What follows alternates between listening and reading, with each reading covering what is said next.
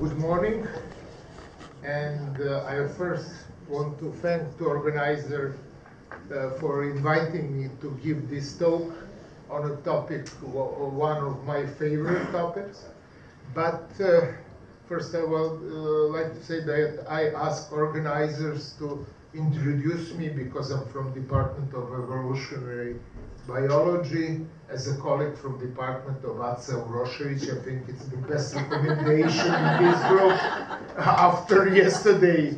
I think it will be the best thing from PR reasons, but nevertheless.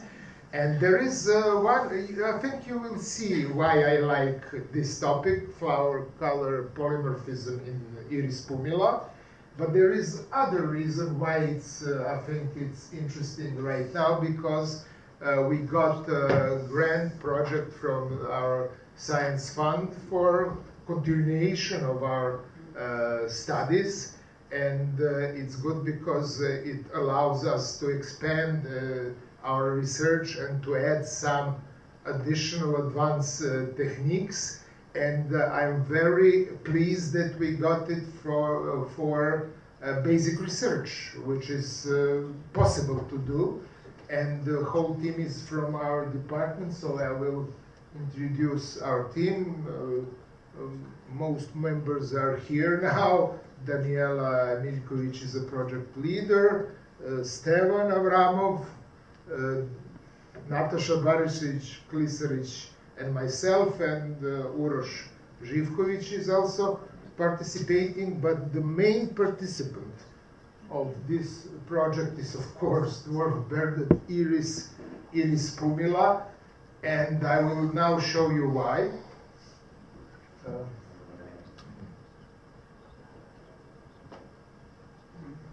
Sorry. Why not? Movie is not playing. It was, yes, but it played yesterday.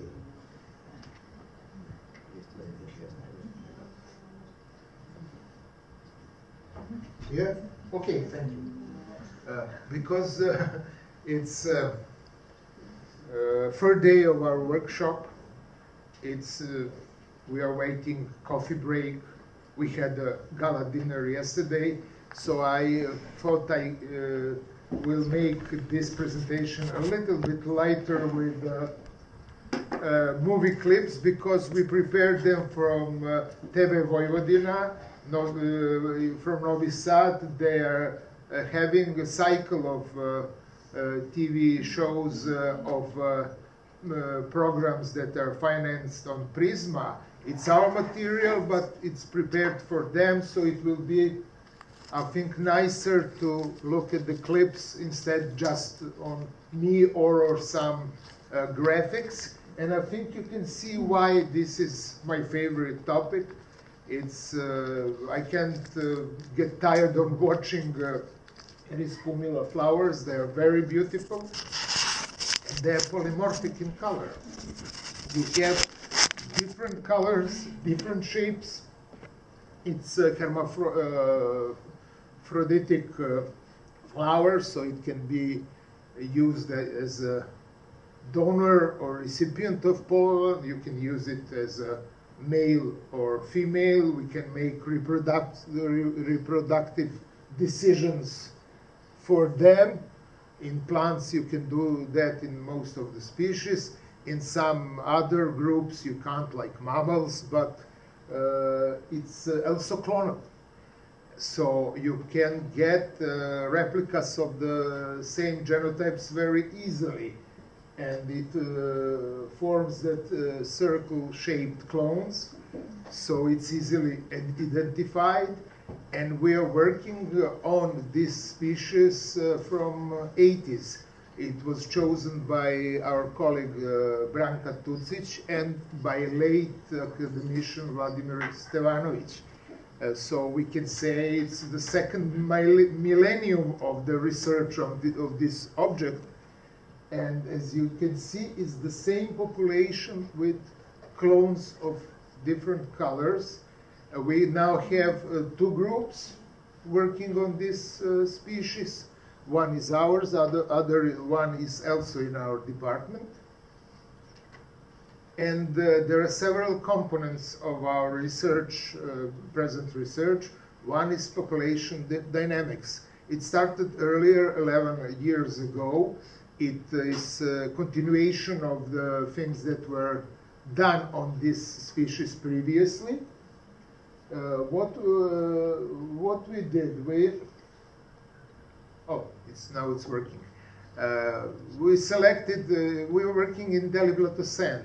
It's a good thing that it's very close to Belgrade. It's 40 kilometers from Belgrade, but it's a special reserve of nature. It's protected, and you need a four-wheeler to get to the spots, which is good, because to protect something in Serbia, I think the best thing is that you cannot get there very easily, because if you can, it can be a problem.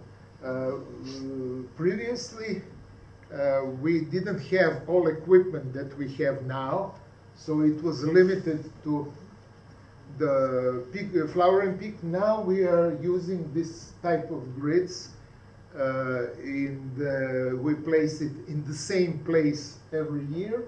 It's 12 by 12 meters, and we have 25 grids of that size and 10 smaller grids. It's 7 by 7 meters, because in some places you cannot place the large one, but it's totally 4,000 square meters that are covered with iris flowers, so it's a really large sample. And if you ask how we can cover that at all, because we are covering it from the start of flowering season, that's the answer. We are using drone, and it speed the process from 5 to 10 times, depending on what kind of approach you're comparing it with.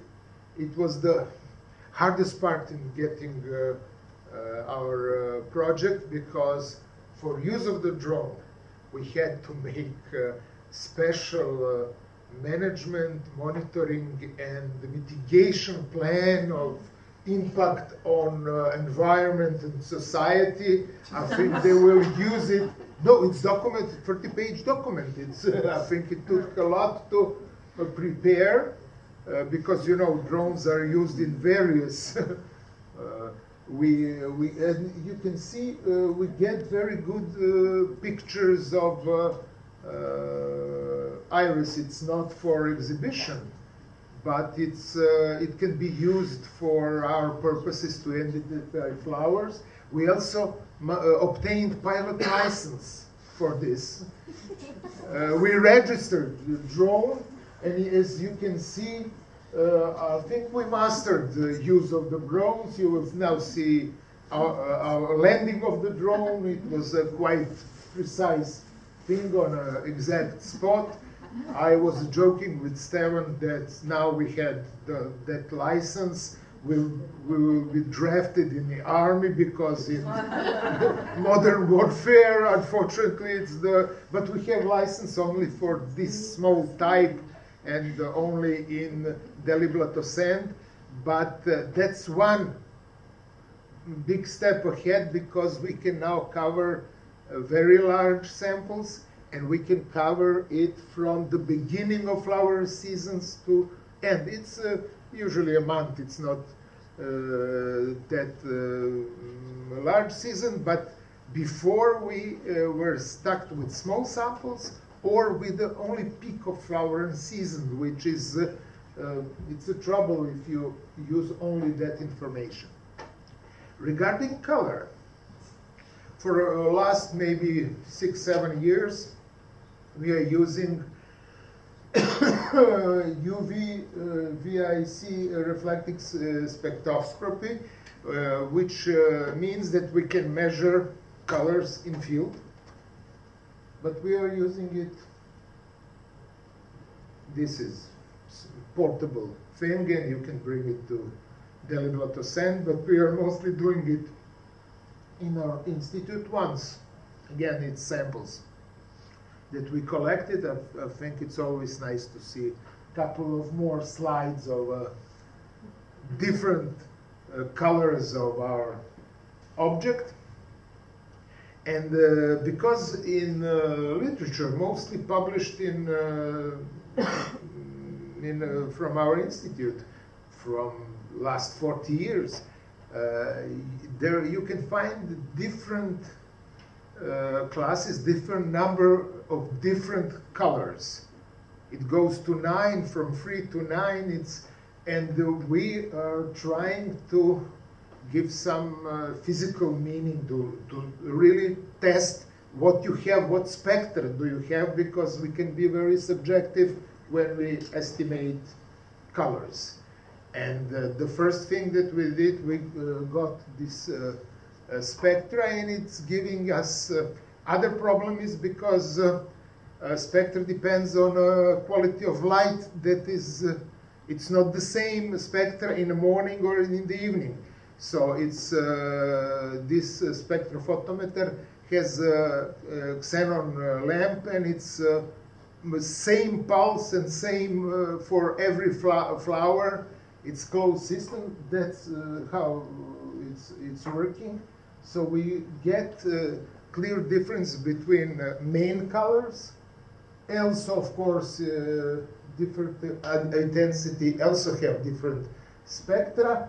But when you go to the one color and different shades, then it's you know, it's a mess. It's not a mess, but it's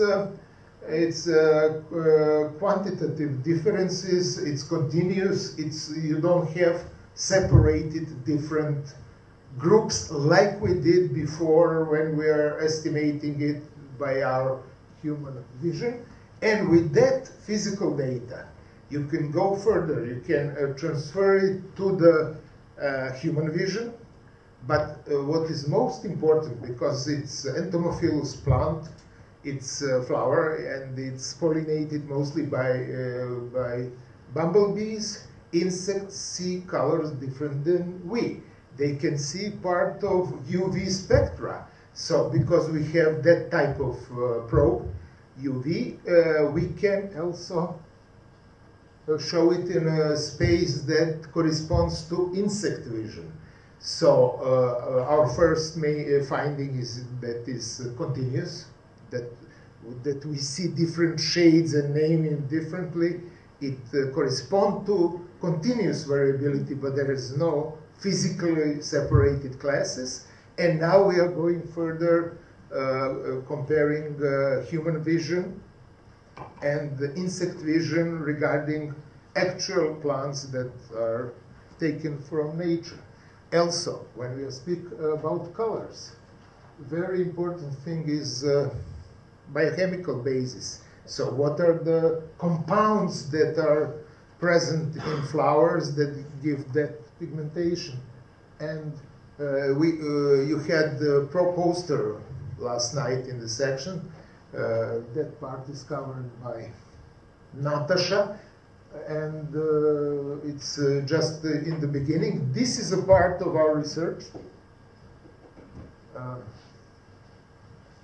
that could not be done. Of course, we started some testing, but without additional funding from our science fund, this will be too costly to perform. That's the first thing.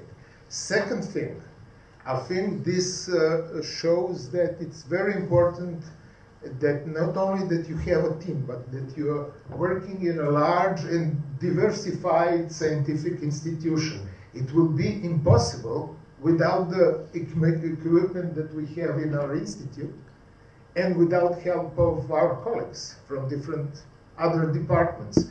Because, okay, it's, everything belongs to our institute, but the drone and the portable spectrophotometer is something that we obtained for our research. HPLC, it's institutional, and it's done with our help of our colleagues from Department of Plant Physiology, Uroš Gašić, and Ljiljana Tubić. This is the procedure. It's for television, so it's a little bit, you know, they like to see the equipment. It's plant physiology department. Yes. Yes, so it's done in a different department, and we are really very lucky that we are working in an institution that have all different directions of contemporary biology.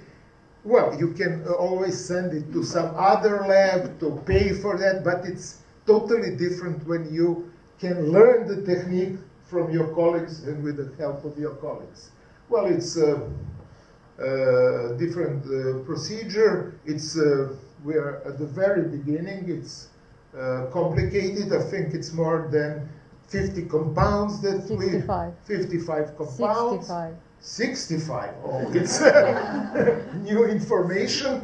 And also there is additional techniques. There is spectrophotometry, because for carotenoids this system didn't work. So we expanded. It's not even mentioned in our project proposal, but of course we can adapt because we have different types of equipment in our institution. And finally, microsatellites, genetic analysis. Well, this is also advanced. It's sequenator. In project proposal, we asked for money to do it in other institutions, but now we have it on our institute. It's institutional, but it's department. But it started in Dalibratosent. The same plants that were selected for color analysis are used for genetic analysis, and we use leaves, which is good. You can do it after flowering season, so at least part of your work can be separated, because we are really overwhelmed during the flowering seasons. Well, it's for TV, because TV guys like equipment with moving parts. It's very good on screen. So it's a little bit commercial. It's not for you, but it's good. It's shaking. And, so I apologize for that type of deviation for general public, but it's really nice to see what we are doing. It's of course also a department of plant physiology. So PCR, sequenator is in department of genetics. PCR is department of plant physiology.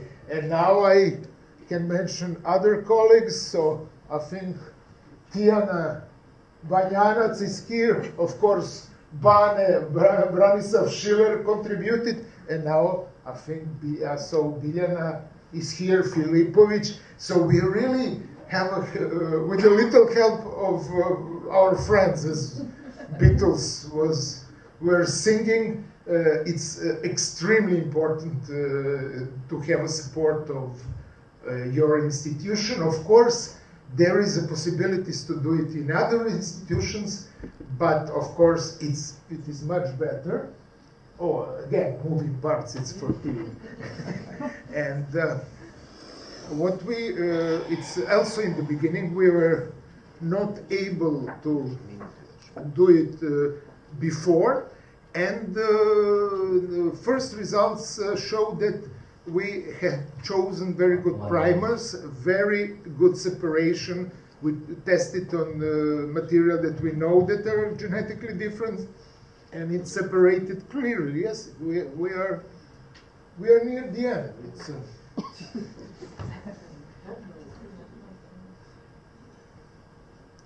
okay, maybe I can skip it a little bit if Stella agrees. It's your part.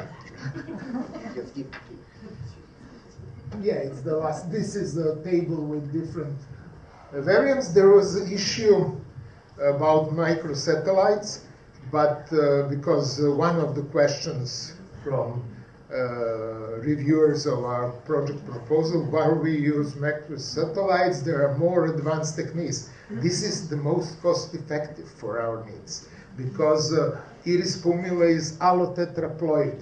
It's too complicated to analyze it usually as you analyze in population genetics. But its advantage if you want to identify if two plants that are very close are different. So in fact, it's the best method. And with microsatellite, we can use with the same resources to cover more samples. So in fact, this is a preliminary findings. What we know from population study, that there is a variation between different years and the number is declining significantly of flowers. So I just hope that by the end of the project, official anthem of our project will not be that famous song, "Where have all flowers gone?" But we also planned for that eventuality because samples are so large that for our purposes, and we had put it in our risk management plan, even if it's not successful flowering, we have it 3 seasons and we'll have enough.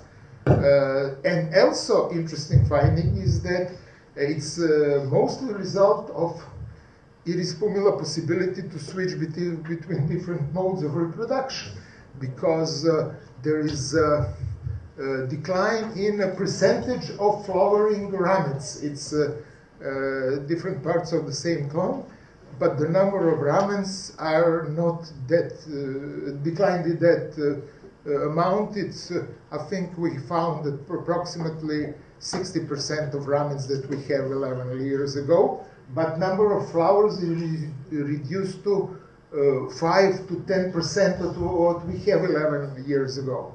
And there is still not only ramets, but it's you have rhizomes. So underground situation is unknown to us, and you have a seed bank if you looking at the great picture. Regarding spectra, I mentioned that it's continuous. Regarding HLPC, we are okay. And I also mentioned that in genetics we have a good system for separation and it will produce good results. Sorry for taking your time, and this is it. I don't know if you have time for questions or...